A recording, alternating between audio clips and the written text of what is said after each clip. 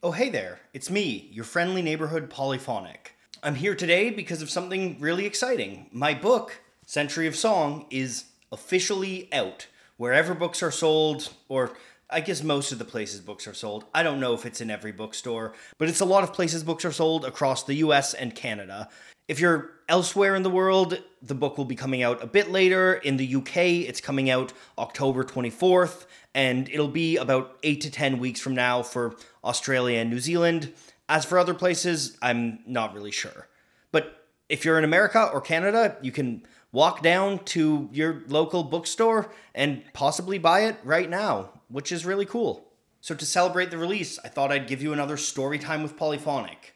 Today, we're going to read the final chapter of the book, 2023. And this chapter is on Paint the Town Red by Doja Cat. Let's get into it. The age of social media brought fans closer than ever to the musicians shaping the pop culture of the world. This platform allowed musicians to thrive and launch their careers to enormous height, but it has also become one of the phantoms plaguing today's pop stars. Fans in the modern age feel more ownership than ever over the musicians they adore, obsessing over their every move in rabid, toxic, one-sided relationships. This so-called stan culture, named after an Eminem song about an obsessive fan, came to dominate internet discourse as the world moved into the mid-2020s. Some artists, such as Taylor Swift and Beyoncé, have capitalized on their obsessive fan bases to build global empires. But in 2023, Doja Cat took a different approach.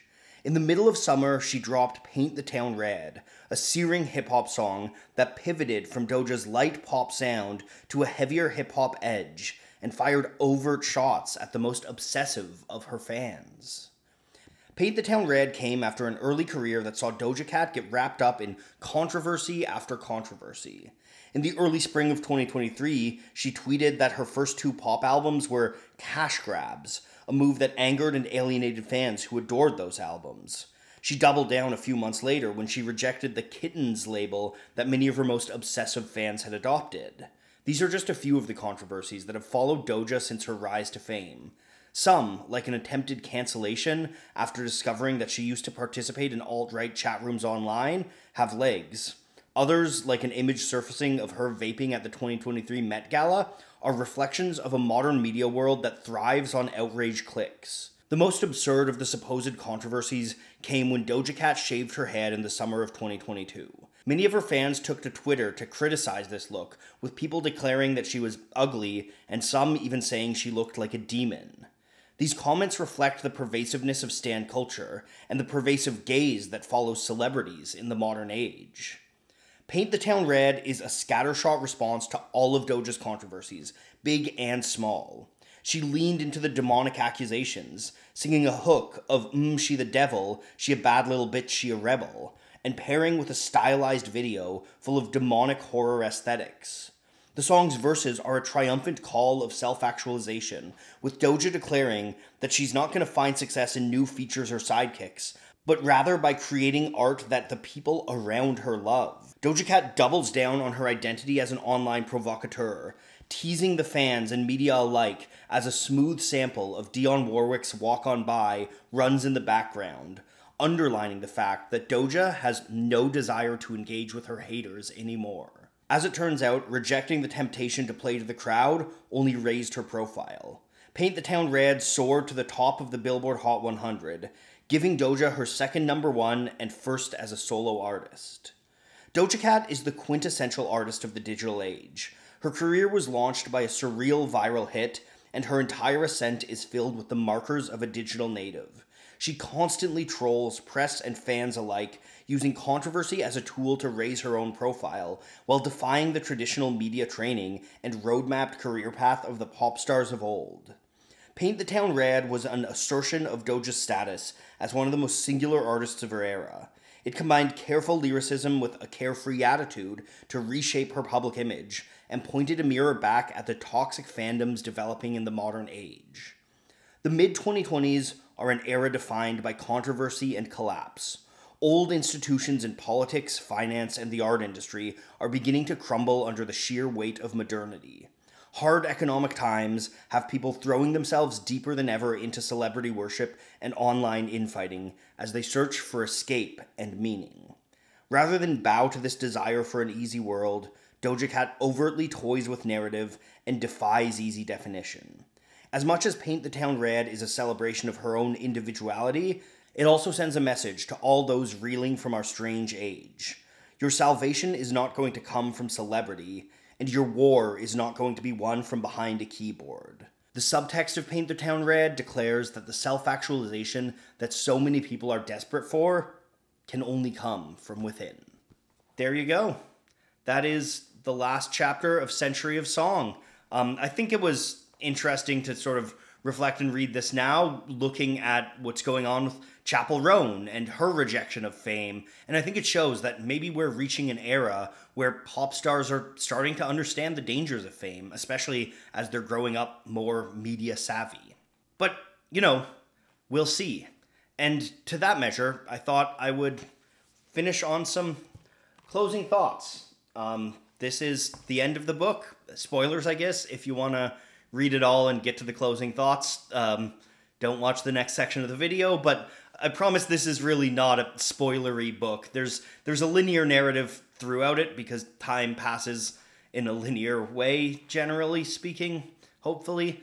But really, I designed this book for you to be able to pick up and read any chapter that's interesting to you. So with all that in mind, let's have a look at what I thought about the future when I wrote this book a year ago. Has it all come to pass? Who knows? This is the first time I'm reading this since I wrote it, so let's see. I think that the natural inclination here at the end of our journey is to ask what comes next. As I write this book, popular music, like so many industries, is standing at a precipice. Platforms like Spotify and TikTok are radically changing the way that people interact with music as we speak, and generative AI is developing by leaps and bounds by the day, threatening to completely transform how music is made. Hip-hop's decades-long reign atop the charts seems to be slowly waning, but no new successor has risen up to challenge its throne. Nostalgia reigns supreme as old songs are made new again, and the cycle of virality has quickened to a relentless pace. It seems inevitable that something is going to give, but what that change will look like is anybody's guess. If I've learned anything from this experiment, it's that nobody can truly know what's coming next. Time and time again, movements have risen from obscurity overnight to take over the music world, challenge the mainstream, and redefine our understandings of art. Almost without exception, these movements come from those on the margins. They come from people who have been left out of the power structures of society, from communities who have been forced to seek refuge and vitality in one another's shared experience. For all the brilliant individualism in the music industry, no great movement rises in a vacuum. Music is communal by its very nature, born from the love and joy that comes with sharing the human condition with one another. Whatever collection of sounds coalesces to shock the world and transform the industry next, it will not come from a single visionary, but from a commonwealth of expression, from communities standing on the shoulders of giants and imagining a better world. Popular music is one of America's great gifts to the world. For over a century, it has provided comfort, joy, and meaning to the lives of millions. It's been a tool used to fight oppression and a soothing balm for anyone struggling with the sometimes suffocating weight of existence. It's brought communities together and created some of the greatest artistic triumphs in the history of our species. At the same time, the story of popular music is one rife with tragedy and exploitation. The music industry is fraught with greed and systemic racism, legacies that persist to this day. The tension between these twin legacies plays out in every new song you hear. For all the fears and uncertainties of modern music, it's important to remember that we live in unprecedented times. We live in an era where everyone with a song in their heart has easy access to the tools necessary to create music and the platforms that allow them to share it with the world. Never before have so many people had so much access to the brilliant creation that is American popular music. Right now, you have access to a century of human triumph at the click of a button.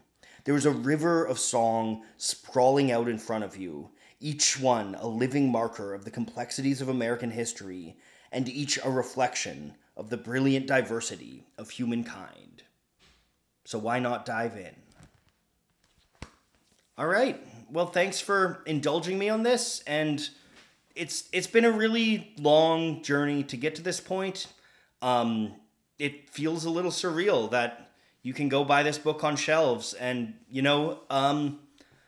I guess from here it's in your hands. I put a lot of work into this. I put a lot of thought into it, but I'm a big believer that when you put something out into the world, it is up to the audience to do what they will with it. So I hope you enjoy this. I hope it helps you recontextualize your visions of music. I hope you agree with me. I also hope you disagree with me. I hope maybe it inspires you to think about where the songs you love fit into the wider picture of human history. Okay, so yeah, again, you can buy this book wherever books are sold. And I hope you enjoy. Thank you so much for your support. This literally would not happen without you. All right. Farewell. I'm so bad at sign-offs. I'm still so friggin' bad at signing off. Bye.